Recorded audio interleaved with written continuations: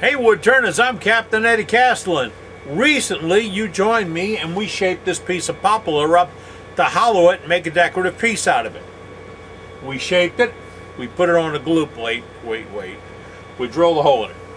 We put it on a glue block. We shaped the back, we shaped the front, we've got it running, it's true, it's registered, it's ready for hollowing. This time, we're going to go ahead and use a gizmo. That's what it's called, a gizmo. All you got to do, you know it, watch. Now, if you've ever seen me hollow before, you do know part of the drill is I drill. I drill the center part out because I don't like working to a crossover point. So, I know the depth of my cutter, my drill. I'm going to go right down through the center here. And I am going to take the center out.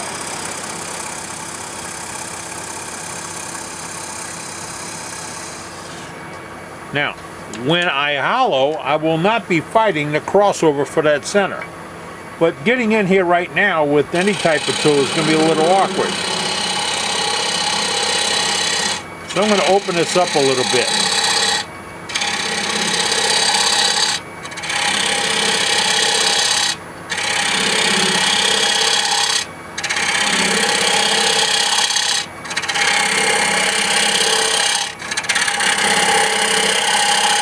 And yes, I could have just done this without forcing a bit to the right depth.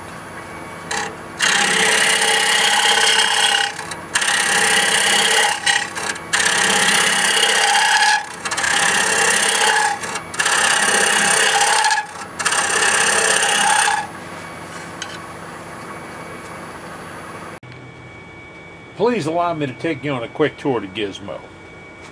This is a post that slips onto the bed. It adjusts to match the height of your lathe. Then you've got three arms, three articulating arms. Gizmo, gizmo, gizmo. Alright. Then you have a tool holder right here. It holds multiple tools, different sizes, different shapes, different purposes. And I've got at least 5 tools that'll fit in this post to cut. I really like the one we currently have in there.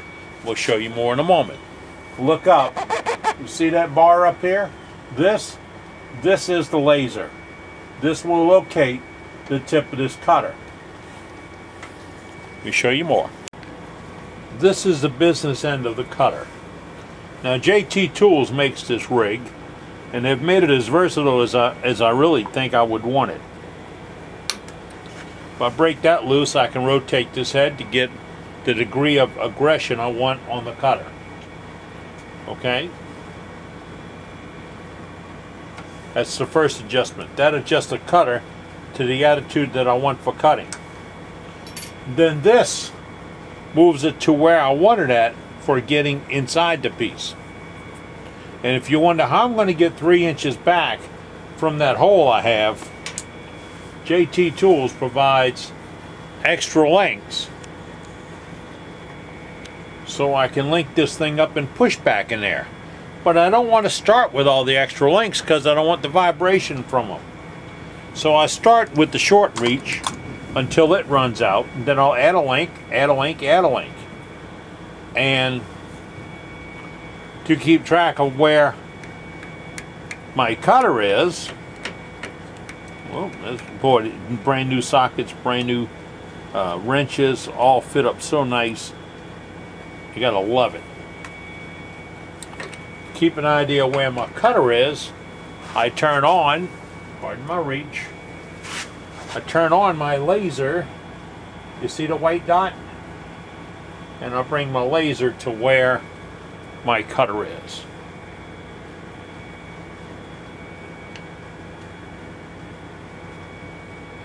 And if we're roughing in, I'm going to run it about the center of the cutter, right on the cutter. I don't need to lead this. It's going to be right on the cutter.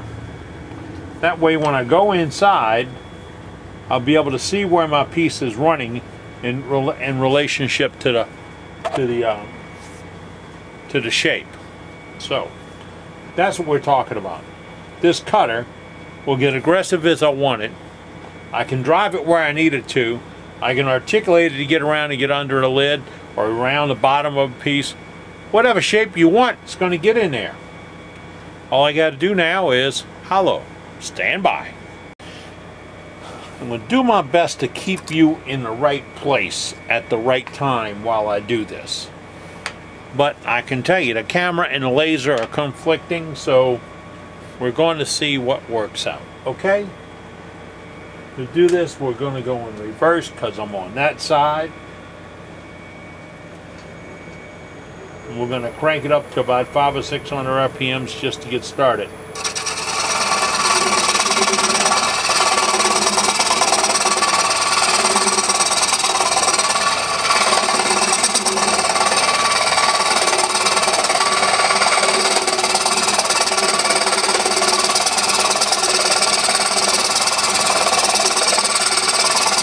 Yes, you think we should get a little more aggressive? Not really. You'll get a catch early on until you get all the insides homogeneous.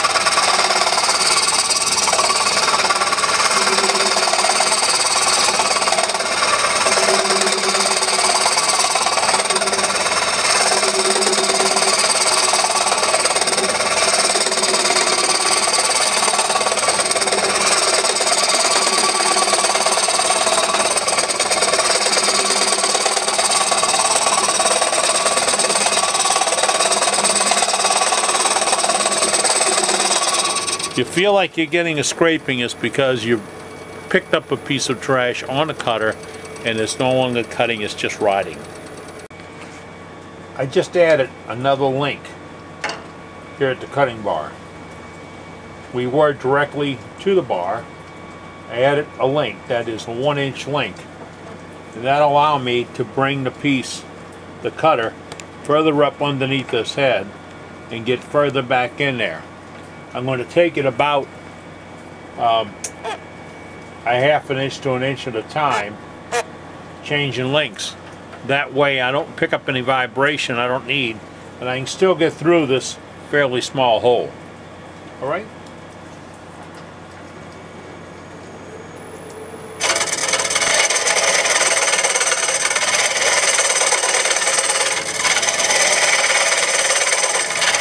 Now, my red dot is right on that rim.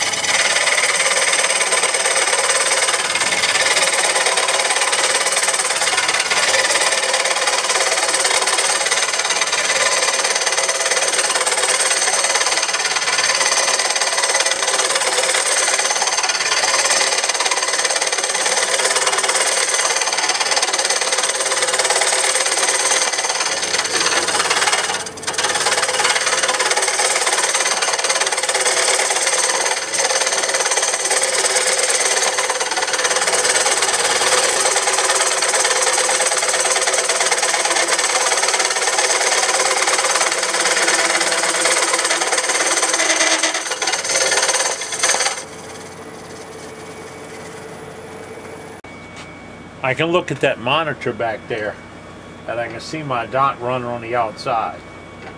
Now if it's not convenient for you to be watching over there and you need to be watching over here, you'll be running in forward, turn your cutter around so you can see it. But the way I've got my camera set up, I can go ahead and watch this. Nifty, huh? As I'm ready to continue on, I've now set a little bit of a 90 on this.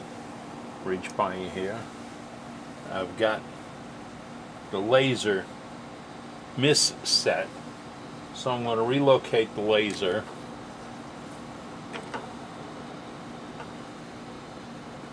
to be right off the cutting tip,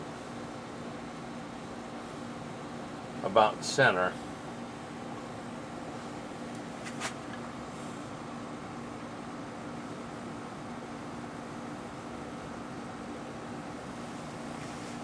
That's going to give me just about the tip. Now I can go in here and start clearing out some more of this bottom wood that's way down on this corner and get that out the way. This corner is going to be the hardest part to get to.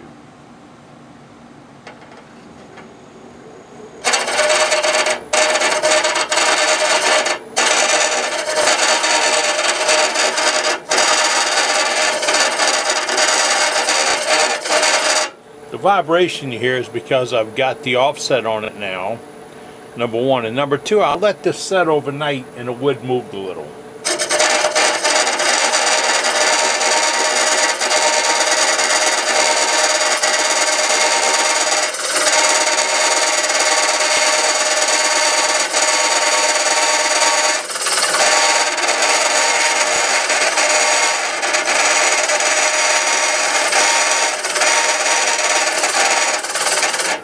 I'm going to run out of cutting tip, which means I got to add a link or move something. Now, with straightening the knuckle out and everything else, I'm doing really good up in here. As far as I can put my finger in, it's all really nice, except right underneath this lid. And I left some of that thick. Right now, it's not going to move or wobble, but I was pushing against this. So I didn't want to thin this out too much, but now I want to come back, reset the knuckle, probably take a link off, reset the knuckle real close so I can go right around that corner and pass right down the shoulder there and clean that up, make that nice and smooth. Wood turners tend to stick their fingers in to feel the inside. Normal people don't. They just appreciate that it's a beautiful piece of wood, it's got great grain, great coloring, great shape, and it's some nice turning. And that's the people you want to make happy. If you're out to make another wood turner happy, you're out for disappointment. Because you can hand somebody any kind of a piece, as beautiful as you think it is, and say, what do you think of it? And they'll often be able to come up with a negative comment. So, the problem I have with galleries at clubs, sometimes the gallery people believe it's their job to find something wrong, when actually it's just their job to critique the piece, right, wrong, or indifferent.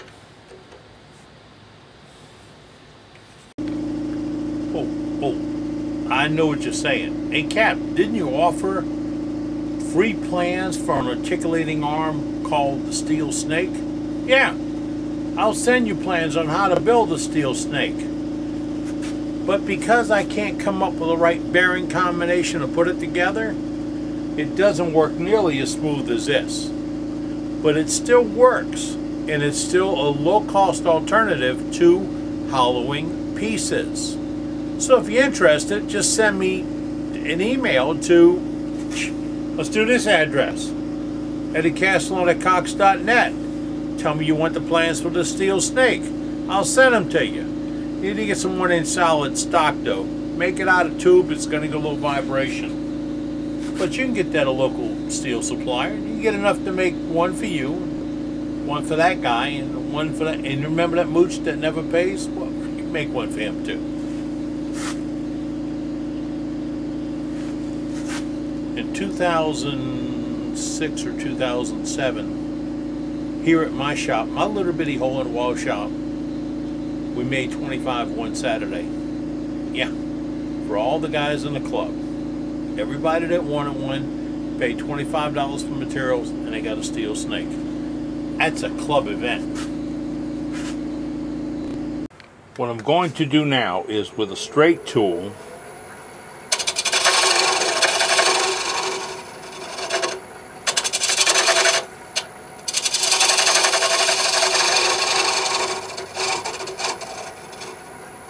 I'm going to clean up the bottom.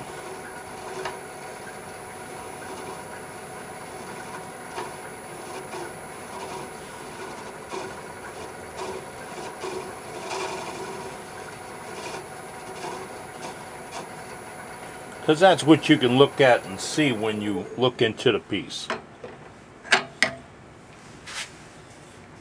Well, oh yeah, that feels nice.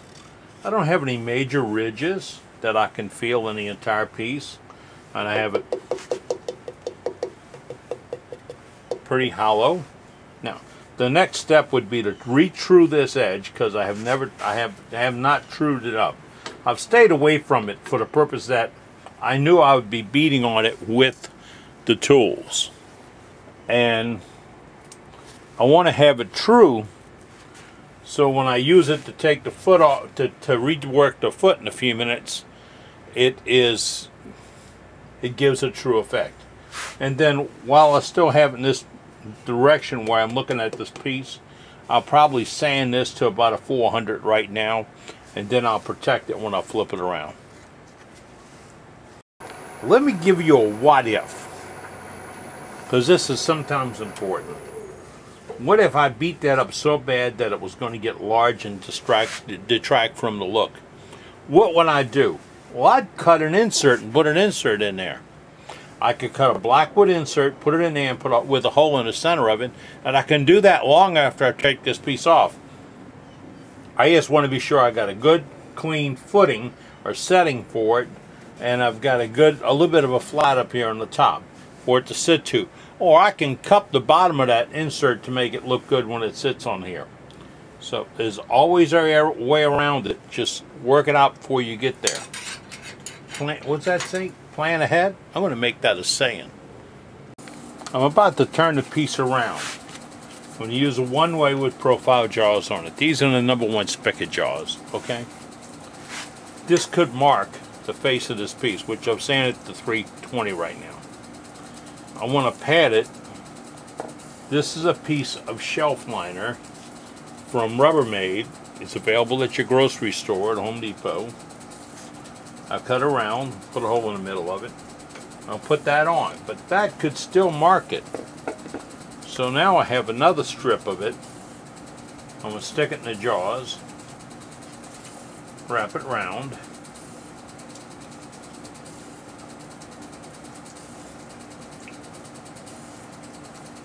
Make a little protector for the jaws. Then when I put the piece on, I'm not touching wood to metal anywhere. I'm going to put a little bit of pressure on it. You got to remember it opens to tighten it up. You got to remember it. I don't remember it. Once you get it open enough to not move, remember that. We're going to go back for that center again. I'm going to bring up our tailstock, put just a little bit of bitty pressure on it, loosen up on this, and then snug it down again. Now, what that's going to do is put us back in positive registration. See it? And hear it? Now, a couple of things. I sanded this surface a few minutes ago with it going in one direction. In a minute I'm going to sand it going in another direction. That's going to help the sanding. I'm going to get rid of this block and fix this foot. But when I fix the foot, I'm going to put another insert in it to where I can turn it around to stain it and put the super glue finish, oh yeah, we're doing that, on this piece. So that's where we are now. Let me get you in a better position and we'll cut this bottom off. That's a drip of super glue. It dripped down when I was putting that face on and I missed it. I should have wiped it off, but it's going to be the hardest thing on this bottom. So I'm going to work on the hardest thing on the bottom right off the bat.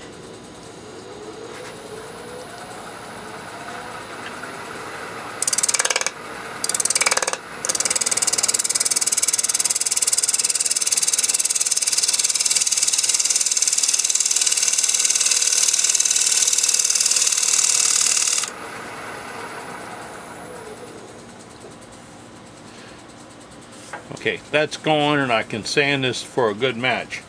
I want to fix the foot.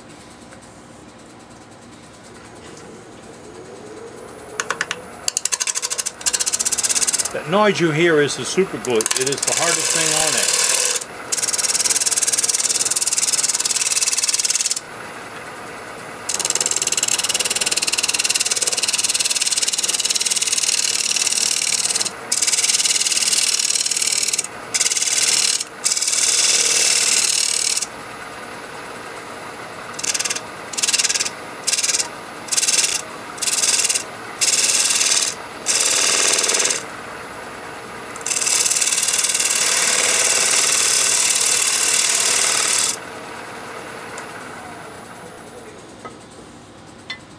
Now I'm sure I've got that cleaned up nicely.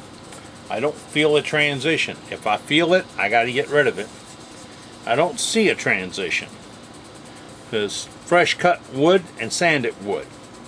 I'm ready to take the foot off. This is critical in that if I muscle it off the wrong way, I could jam it, pop it, and damage the piece, because this is very thin on the bottom. So we're going to go at it with a good sharp D-way parting tool. I'm going to stroke a little edge on the end of it.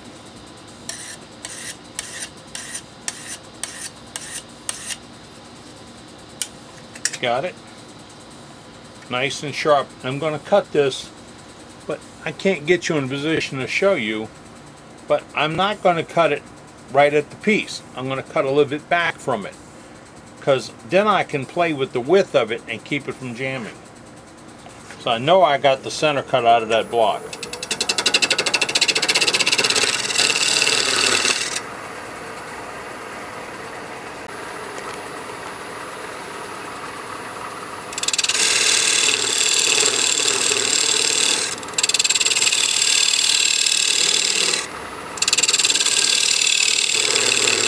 All total, that's going to be about double the width of the tool.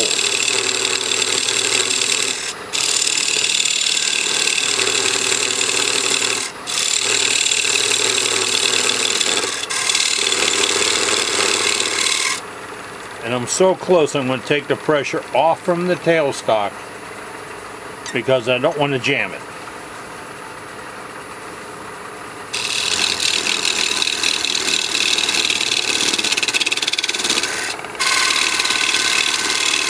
I'm getting a vibration. Vibration says, yes, I am moving. I was not tight enough.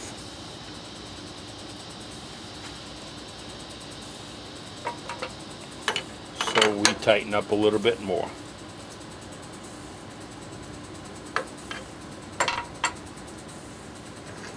Better.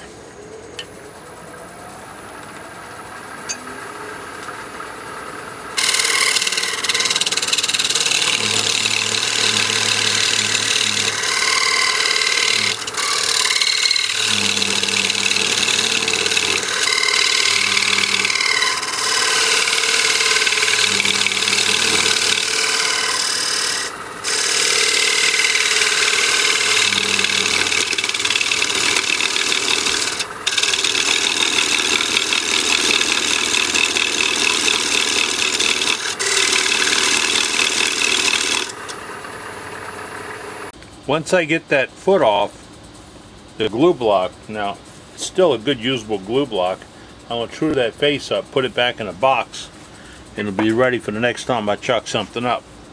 Right now I'm going to remove a little bit of this rough in the middle, and then I'm going to put a soft touch up to it to hold it while I finish up the shaping. Why? Because I don't want to break it.